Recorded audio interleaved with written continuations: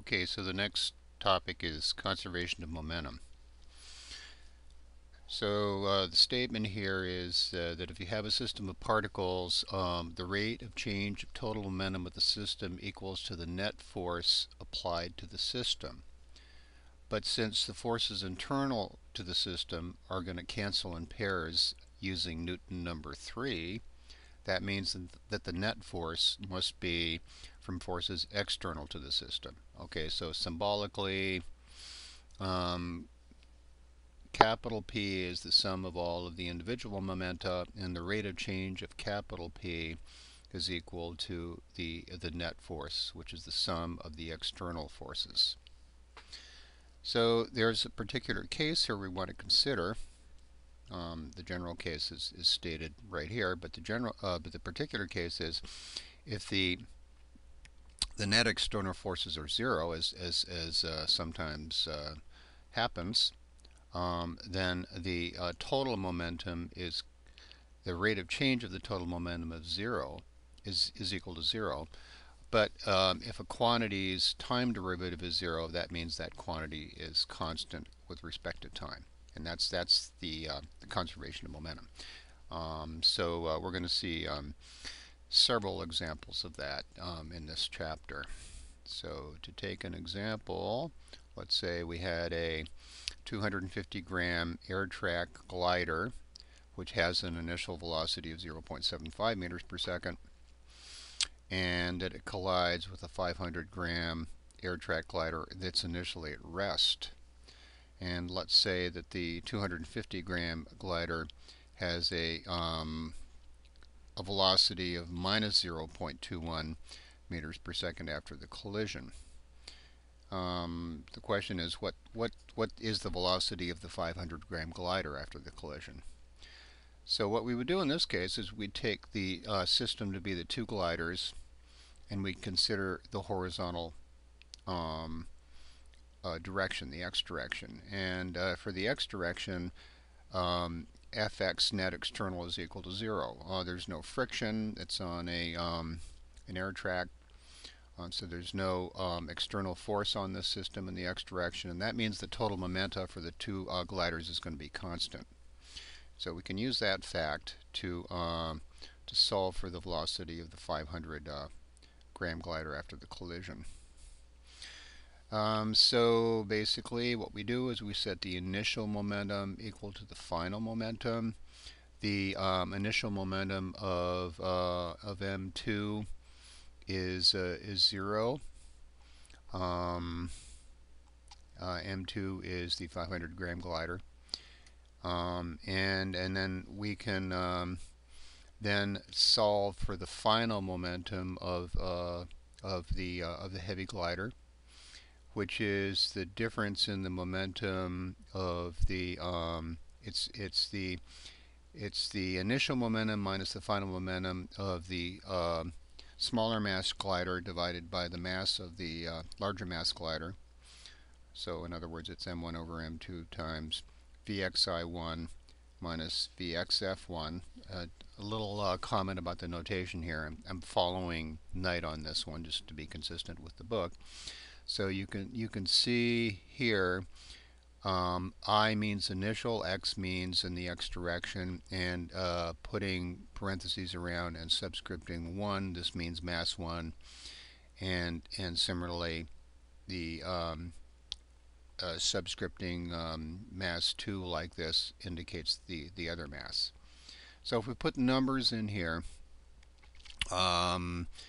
M1 is the 250 and M2 is the 500 gram glider, what we would get would be the ratio of these two masses times the initial velocity of M1 minus the final velocity of M1. But since M1 reverses direction, that means these two minuses reconcile into a plus, and you get 1/2 times 0.96 meters per second, which is 0.48 meters per second.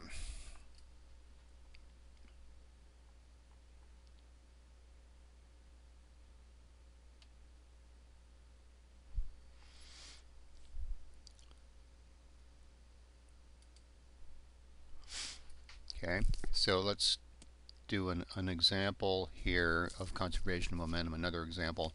Let's imagine that we had a 100-kilogram astronaut in outer space that was stranded 50 meters from a space station. So to get back to the space station, the astronaut throws a 500-gram wrench at 15 meters per second directly away from the space station. The question is, how long does it take for the astronaut to reach the space station? Um, so the scenario is that initially we have big M plus little m. Big M represents the astronaut, little m represents the wrench. But finally, we have the wrench going directly away from the space station and big M going towards the space station. The space station would be off to the right in this scenario. And so what we're going to do is we're going to take the system to be little m plus big M.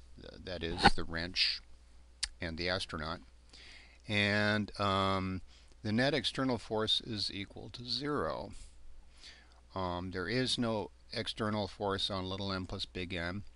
There is the force of the astronaut on the wrench, but then there's an equal and opposite force of the wrench on the astronaut. Internal forces cancel via Newton number 3. That's the argument that we use for internal forces. So what we can say then is that the initial momentum is 0. But then that means the final momentum has to be 0 as well. But that's done in different ways. The final momentum is 0 because little m is moving in one direction and big M is moving in the other direction. So we can solve for the final velocity of the astronaut. I'm using big V and big M for the astronaut, little m and little v for the wrench. And so putting the numbers in, as 0.5 kilograms over 100 kilograms times minus 15 meters per second. The wrench is going to the left, which we're going to bookkeep as the minus direction. And so that gives the astronaut a velocity after the collision of plus 0.075 meters per second. And so again, I have two minus signs here, which reconcile into plus. And so to figure out how much time it takes the astronaut to traverse that 50 meters, that's very simple. If we have the astronaut's velocity, we can just take the separation between the astronaut and the space station, 50 meters, and divide by